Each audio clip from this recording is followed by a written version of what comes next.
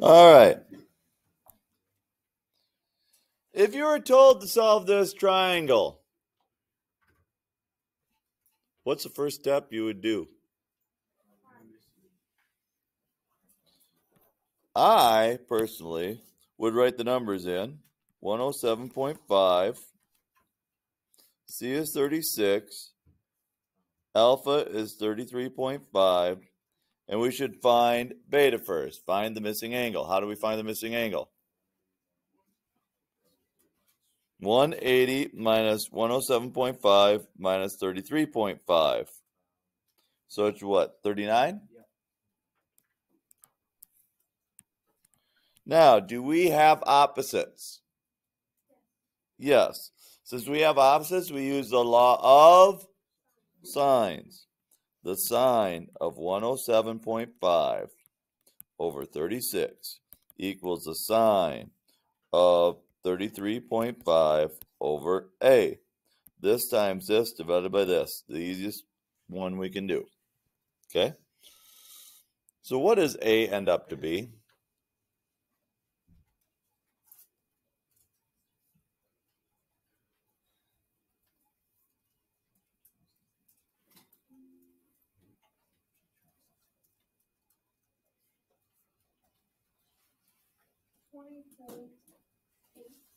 $20.8. I'm good with that. And then we do the same exact thing. Sine of 107.5 over 36 equals, and then we go the sine of 39 over B. So 36 times sine of 39 divided by sine of 107.5. 23.8.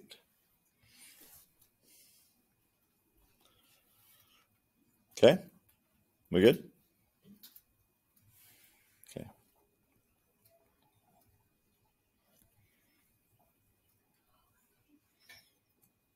Oh, goody. We have the three triangles one. Or two triangles one.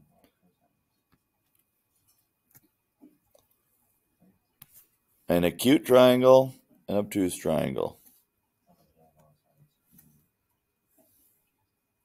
Should I label them alpha, beta, gamma right away? No, do not label them yet. Beta is going to be over here, 38.5, which puts B on its opposite side, 30.5, which puts A over here, 39.1. So 38.5, 39.1, 30.5. Okay, from there, we want to figure out what alpha is first. Because alpha is opposite of A, gamma then will be up here. Okay, so to figure out alpha, the sine of 38.5 over its opposite side, 30.5, equals the sine of alpha over 39.1. So we take 39.1 times the sine of 38.5 divided by 30.5, and then do second sine, second answer, because when you're looking for an angle, you have to use the inverse sine.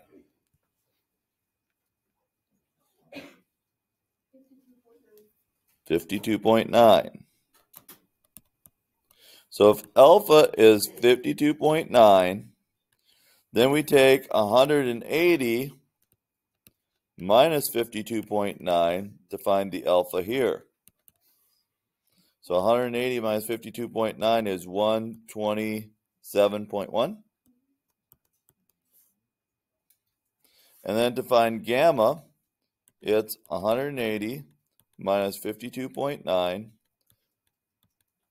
minus 38.5 on this side. So that would be 80 something. Or is it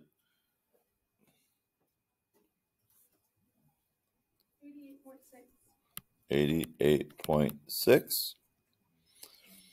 And over here, we take 180 So for gamma, we take 180 minus 38.5 minus 127.1. 14.4. Okay. Now we have to just find what side C is for each of these. So over here, the sine of 88.6 over its opposite side C equals what we started with, the sine of 38.5 over 30.5. So 30.5 times the sine of 88.6 divided by the sine of 38.5. What do we get?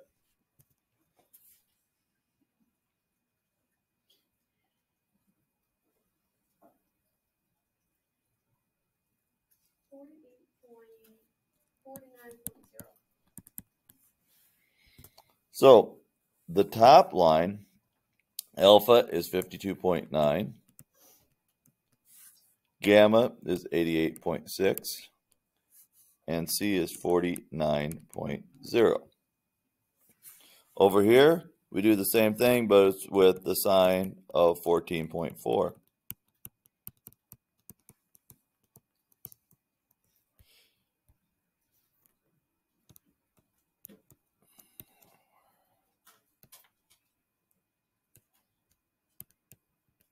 So 30.5 times the sine of 14.4 divided by the sine of 38.5. C equals 12.2.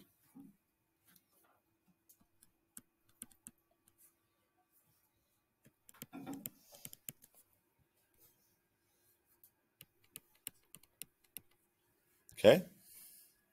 So you've done enough of those problems. You should have a good idea of how to do that by now. Okay? Do you draw two triangles right at the start of this one? No, you don't need to. Why? Because you have an obtuse angle given to you. So when it's obtuse given to you right at the start, you got 138.5 here. That's gamma. C is 8.1.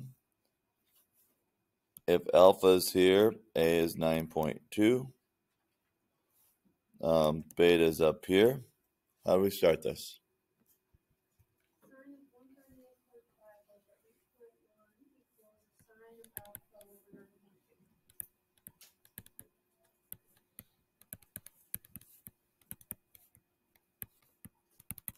So if you take 9.2 times the sine of 138.5 divided by 8.1, what do you get?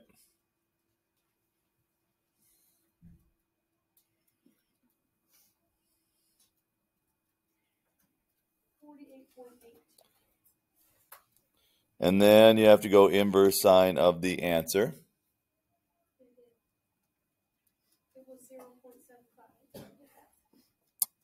Do it again. 9.2 times the sine of 138.5 divided by 8.1. And then you get 0.7526. Then she did.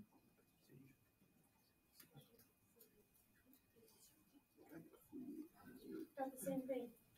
48. Yeah. What's 48.8 plus 138.5?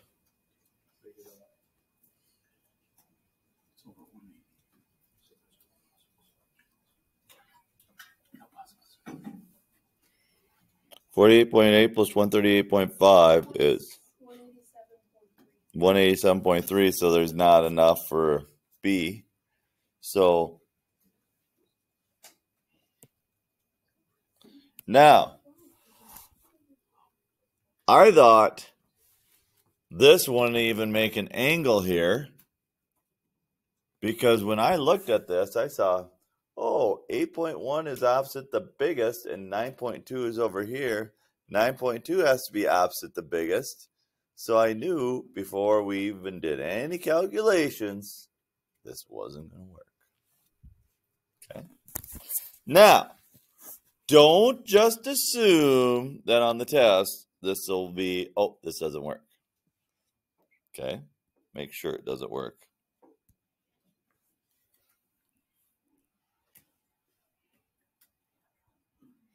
because Mr. Bierschbach could be a rat fiend and have changed up the test from the sample test. So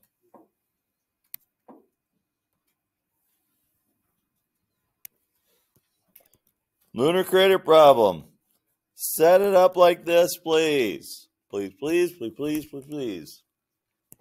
Make angle A an obtuse angle, because BAC is 110.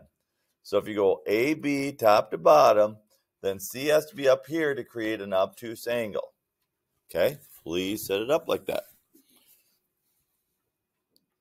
So 110 is here. Okay, so if that's 110, C is 58 meters from A. ACB is 41. We don't have, and if we put X right there, we have an opposite of that, sine of 41 over X, but we don't have an opposite anywhere else. So how do we create an opposite? Take 180 minus 110, which is 70. 70 minus 41 is 29. So it's a sine of 29 over 58. Cross multiply and solve. This times this divided by this. 78.5. You need to round to the nearest hundredth. Make sure you read the directions on the test. 78.49. Okay.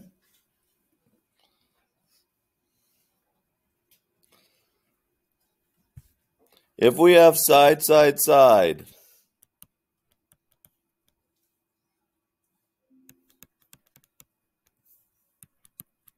what method do we use? Law of cosines. If we want to find alpha first, we go a squared equals b squared plus c squared minus 2b c cosine of alpha. Then we do the math.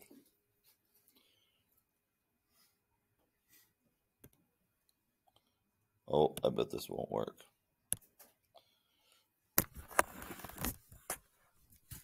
Because I had to restart my computer.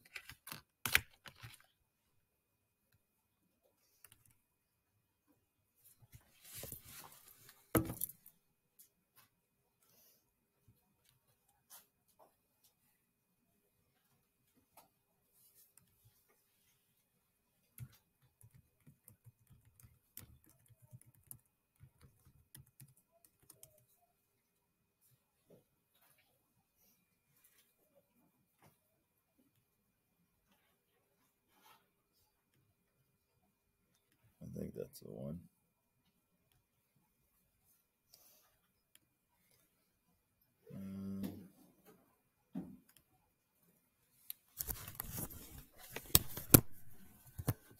Okay. So what I would do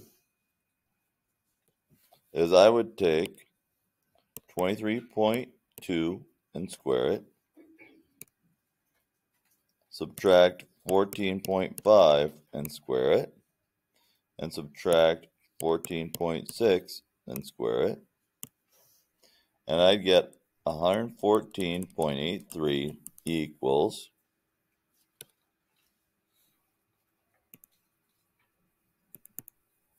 and I would take negative 2 times 14.5 times 14.6. And that's negative 423.4 cosine of alpha. Divide by negative 423.4.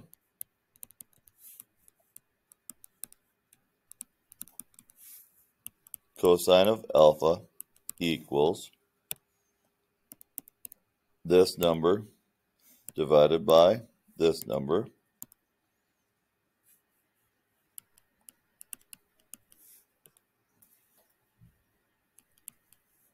and then do inverse cosine of the answer equals. Uh-oh. Oh, we want degrees.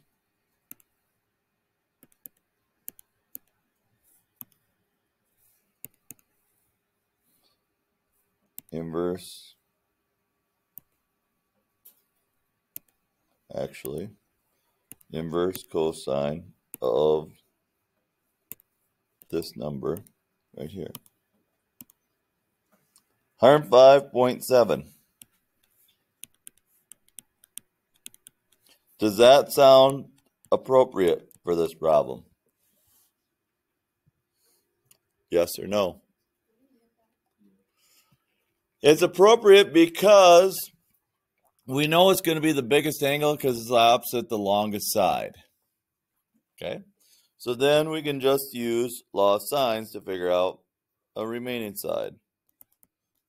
The sine of 105.7 over its opposite side, 23.2, equals the sine of 14 of beta over 14.5.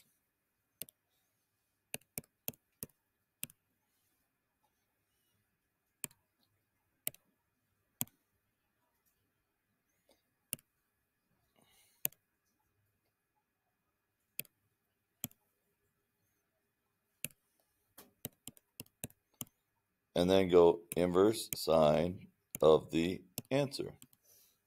And you get 36.98 or 37.0.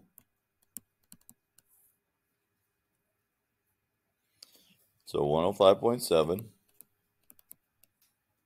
37.0. And then what are we left with? That's 142.7. So 37.3. Which would make sense because 14.6 is slightly larger than 14.5. And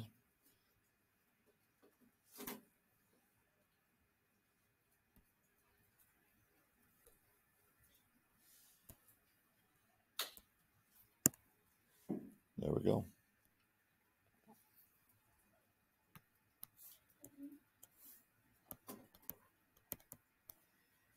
What method do I use here? Well, I don't have any opposites, do I? So law of cosines. So b squared equals 7 squared plus 8 squared minus 2 times 7 times 8 cosine of 98.9.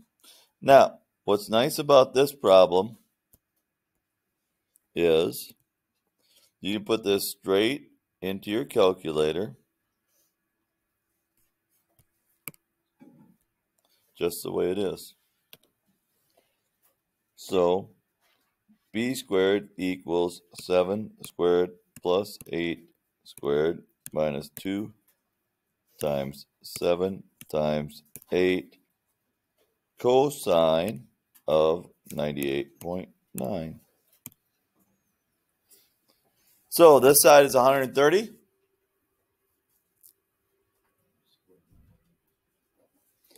That's 130 is what b squared is. You have to go second square root of the answer.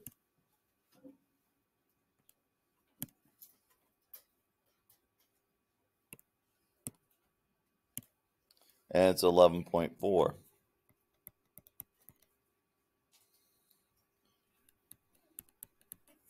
And then you can use law of sines to figure out the other side. So sine of 98.9 over 11.4 equals the sine of alpha over 7.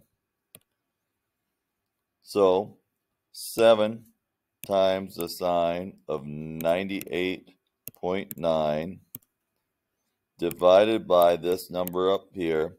Why am I dividing by that number up here instead of just typing in 11.4? Because the rounding can throw my answer off, right?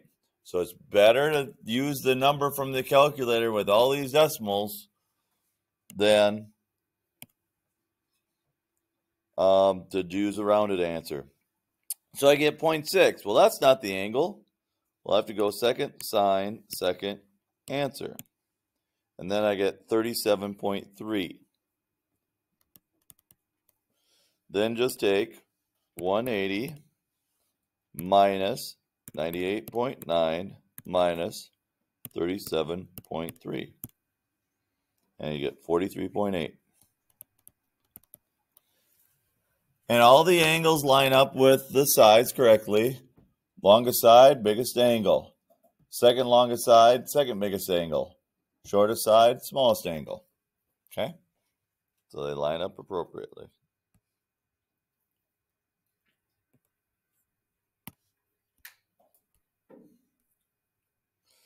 Use Heron's formula to find the area of the triangle. Heron's formula.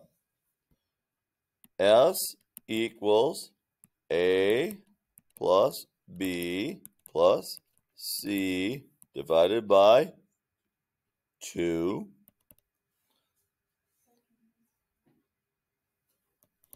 $13.7 exactly. Okay.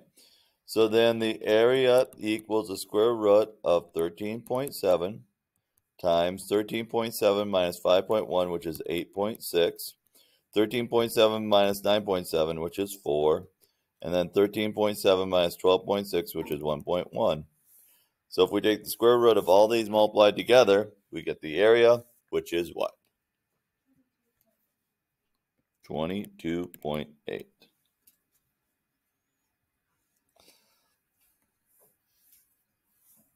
When you're finding the area of a triangle and they give you this is the time where you can, go ahead and label before you start.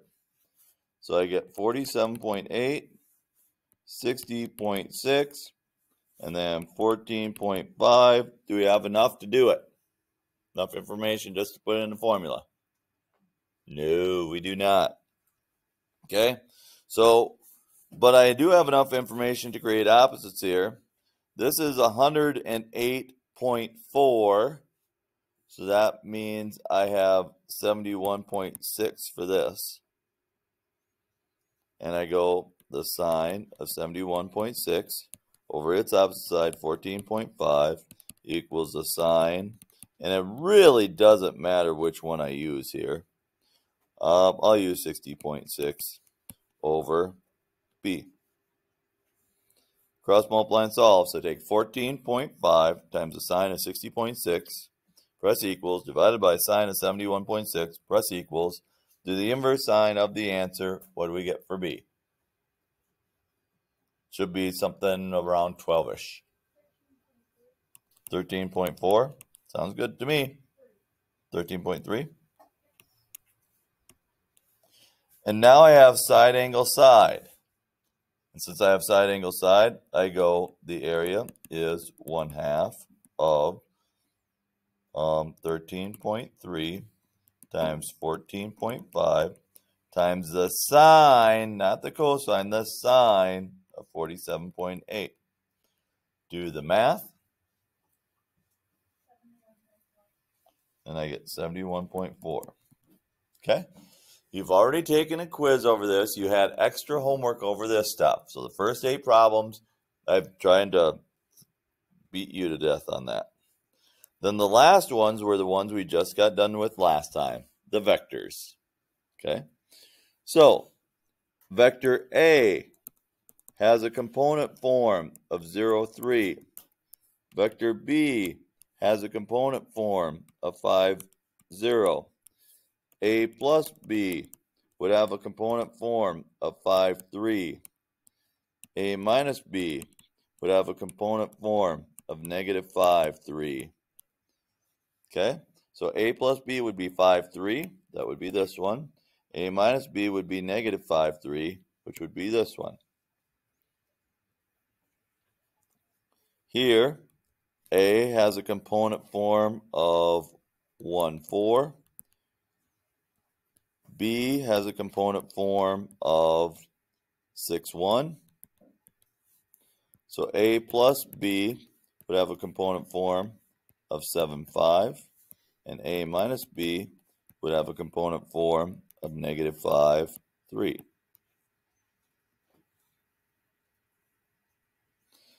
So 1, 4, looking at this graph, would be this. No, what am I doing? I want 7, 5. 7, 5. I'm thinking it's this one. And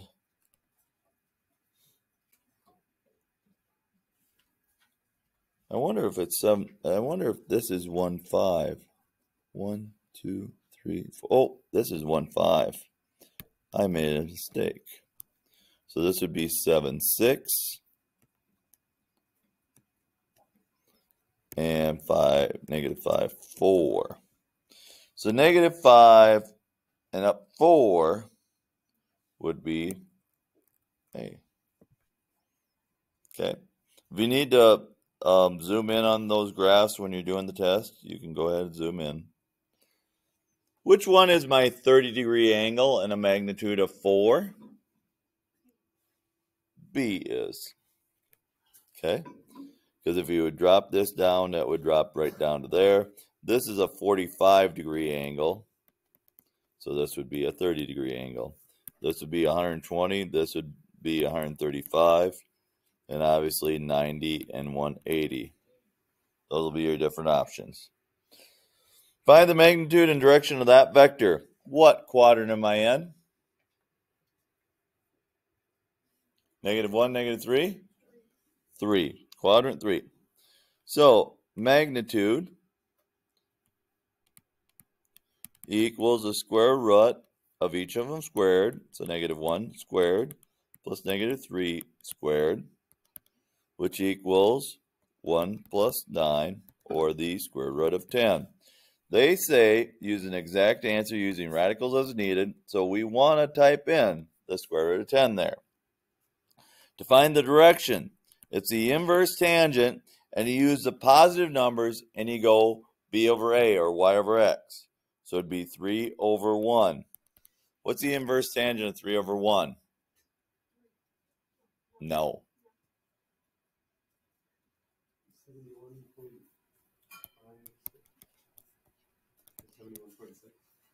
Okay, so to the nearest 1 decimal place, 71.6. All right, so we're in quadrant 3.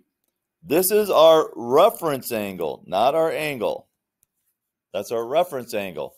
So if we're in quadrant 3, it's down here somewhere. What do we do with this 71.6?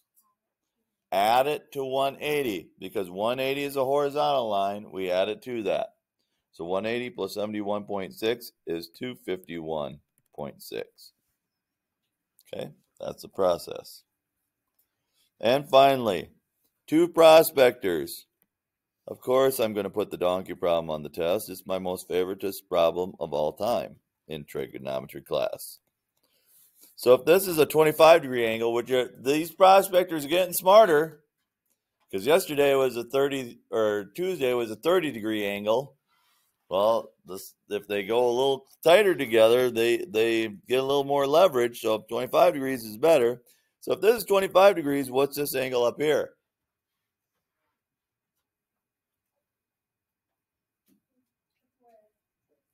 Where this guy is. What's this angle between these two lines of this parallelogram? 155. And now we have side, angle, side. And we're trying to figure out the force going in a straight line this way, because the donkey is pulling back at an equal and opposite force that way. So, if we have side, angle, side, we can find this. So, we take 55 squared plus 70 squared minus 2 times 55 times 70 cosine of 155 degrees.